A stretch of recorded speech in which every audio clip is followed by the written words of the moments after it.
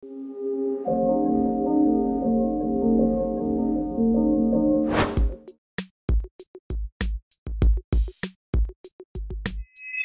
va costar prendre la decisió, jo crec que em va costar en un moment donat pensar que aquesta era una decisió que s'havia de prendre. No prendre la decisió, sinó que era una decisió que s'havia de prendre després de 9 anys de molta intensitat, 9 anys que jo diria són l'equivalent a 2 cicles estratègics de qualsevol organització, i el primer cicle va ser el cicle de la fusió, amb tot el que això representava. El segon cicle va ser més el cicle del desenvolupament, de l'enfortiment, de la consolidació, i ara confio que el proper cicle, que pot ser de 4, de 5 o dels anys que convingui, seran encara més elements, o sigui, aportarà més elements de consolidació i d'enfortiment i de projecció internacional.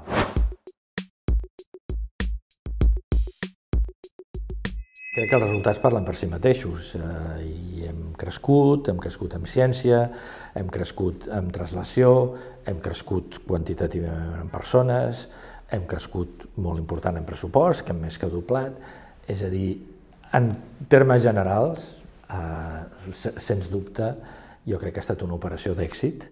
Potser el que ha estat difícil, i crec que el temps també ho anirà assentant, de fet ja ho està fent, és aquest element, diguem-ne, de les identitats. Si hi ha alguna cosa complicada de gestionar amb una fusió, és no només una fusió, sinó la vida quotidiana, també políticament, no? És això de les identitats. Cadascú és de qui és, i els canvis vinculats a una fusió es poden associar o es poden viure a vegades com dir, bueno, això perdrem identitat. I el meu missatge sempre ha sigut, recollint les paraules de l'Amartya Sen, que és un gran defensor de les identitats, és a dir, que les persones no tenim una identitat, sinó que en tenim diverses, a molts nivells, i això és un valor afegit.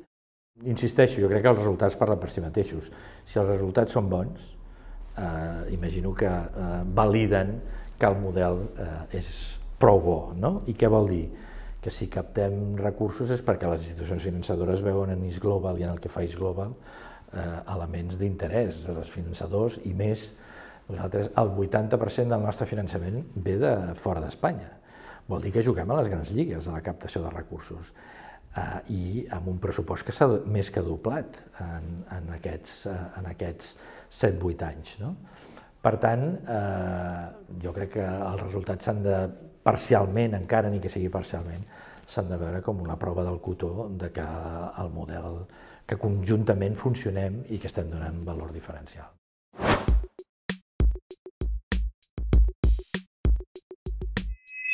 Em considero, diguem-ne, un estimulador de la construcció institucional, és a dir, que les meves diverses responsabilitats, ja sigui en el seu moment a l'Ajuntament de Barcelona, a l'Institut Municipal de la Salut, ja sigui després a la Generalitat de Catalunya i després en l'ecosistema ISGlobal, per dir-ho així, diguem-ne, el que he dedicat més energies és a fer institucions, que vol dir persones treballant juntes, organitzacions, diguem-ne, que miren de respondre a l'encàrrec que tenen, al mandat que tenen.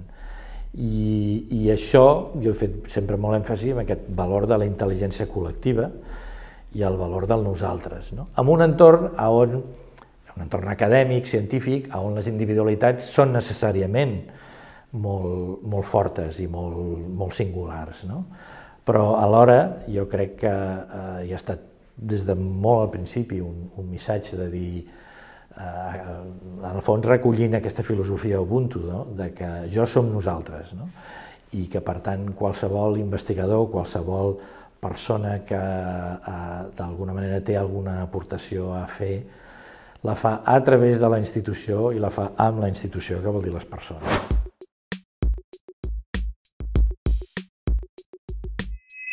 He après, diguem-ne, que potser el capital més important que un administra i que un ha de fer fructificar en qualsevol organització, petita o gran, és la confiança. La confiança, que és una cosa que... Dius, què és la confiança? La confiança és una cosa que està, abans parlàvem d'emocions, que està més aviat en el cantó de les emocions i no en el cantó de la racionalitat. És a dir, que la confiança no es demostra, la confiança és allò que es dona a algú o a una organització sense saber, per endavant, d'alguna manera. És com quasi bé com un crèdit emocional que es dona quan no es tenen tots els elements que permeten entendre. Aquesta és la part racional. I en canvi la confiança és aquesta part que, com diria, és més emocional i que és fonamental, perquè el que fa una organització no està protocolitzat, organitzat, sistematitzat, previst en tot moment. I, per tant, la nostra vida està més feta d'incerteses que no de certeses. I el pagament, diguem-ne, el que fa més factible el funcionament entre les persones, l'acord, el treball compartit, la col·laboració, etc., és la confiança. Per tant, la confiança és un capital invisible però absolutament fonamental, jo diria que és el més important de tot. La confiança costa molt de fer fructificar i costa molt poc de contaminar, malbaratar, etc., no? I, per tant, jo sí que he après a posar en valor, aquesta sí que és una diferència, que quan vaig començar potser no ho tenia tan clar, que al final el que volem, per lo que estem, és, diguem-ne, fer coses, sí, i transformar coses, però per fer-ho es necessita la confiança. Es pot ser molt llest, es pot ser molt preparat, es poden tenir molts recursos, amb desconfiança no es fa res.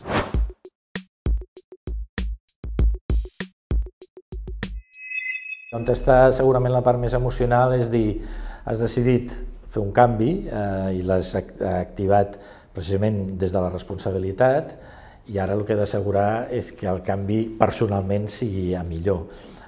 També crec, insisteixo, en que en el fons és el que toca i, com deia abans, de la responsabilitat se n'ha de saber sortir i també se n'ha de saber de començar de noves.